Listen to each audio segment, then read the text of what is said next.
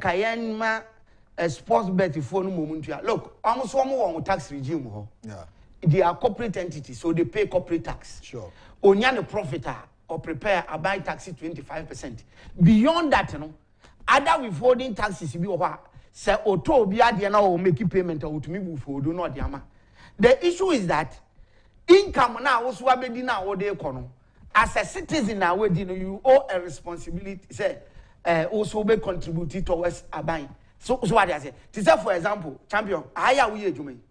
Sound him say can onya a Kencity. Say you prepare financial statement, no your profit, you're doing 25%. So you're away. Yeah. And the identity and carcass, you're doing 25% in any of salary, PAY, and you can see it.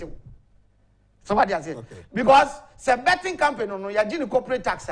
And no just where the income free or individual, no, yento.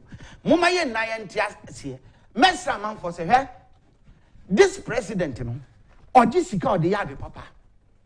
Let us put social intervention or the abano at front. Near was a for the sake of Niama or the Abentino.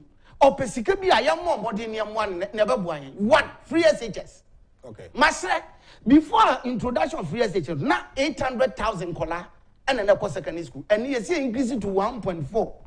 600,000. Come over goofy, you misgrant. Young more money contribute to Kakanon fan show. Don't listen to review. Look, champion. Woya review now kotua. Ebiane papa bi enu wa ye de be man kola no. Ebiane papa aba we kura ebiane no de ma ye better than wo de opam ye kotua. Okay. Wo ti ase enkofo na ebe gi sike bu ombotom. So what ase? Enti ya besre aban si agenda 111 first time 110 hospitals. What's that for agenda 1 kasem bio.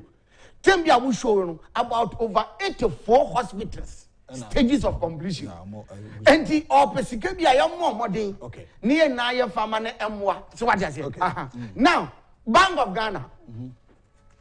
Bank of Ghana. Now, next week we'll do proper documents via offer Compressor for Yenchianoma. Documents in Saka. Now, next week, look, just briefly on land Bia, Bank of Ghana, you say OC headquarters for. And that amount near $250 million. For me, I'm not too happy about that quantum of amount I call that building. For me, $250 million, I don't know. But Bank of Ghana is an entity. I mean, they are on it own. They finance projects of themselves and all those. You know, I'm not too happy, but it's okay. But the decision to construct the head of it just started from an easy time. Oh yes. Look, that document that shows the. And me say, come be see Bank of Ghana. I'm the one part start here. Come be seen over $500 million. Me I'm catching now. Now plot come to my Bank of Ghana. No. 1 acre.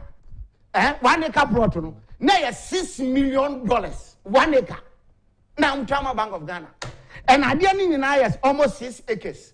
And you multiply about $36 million. Land in Gua. Nanaka, you bet this on your seat. And then Yanko and I, and I'm here. Nobody see? Or could you touch Radiabi? Champion, a year no one, a cacra. Why? My young to cacra. 1 minute. Bear 4 minutes. I shall. When him post one in Facebook something. And the head office now missing Ukraino. Company or this, one unregistered company. Bank of Ghana will give contract to a company unregistered. But you see, he was true, he said, Sir Adiano Crano, a so sourcing, no more, yeah. Son, I find out to be untrue. A restricted tendering. Restricted tendering, not say.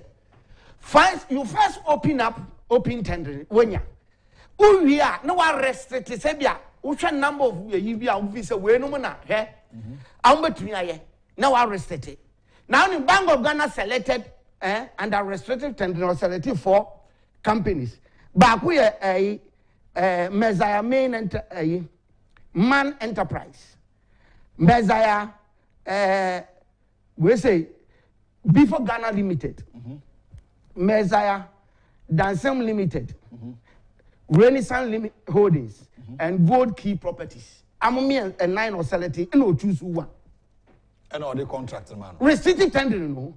I could talk what I say, so sourcing. Meanwhile, Obwa, I just so sourcing, restrictive tendering. 2. Or no, could you try listed companies be on Keseka, how many I do home? Ah, how can you just say, I just want no more crop, I say, yes, swallow on my womb. Now, who may you be a vegetarian? Or no, about Bakubi, Concert Limited, Baroque, Maripoma, Maums. But need be a count. So I am a chance I'm a home baby free. Chasian Family Company, and a Babasoti, first, and a Bakubi Suahasi, or say Antarctic. Bakubi Gradia Asuya. Oh, a deal and I see if anti unfair man champion, anti on TV that. Now, who's a restrictive tendering? Champions at what time? A Brenaso. And Kamabo companies keep way next week. Wait, Mamma Kakrebi. Kakrebi Nashe, your man so sources. Yeah. Second interchange.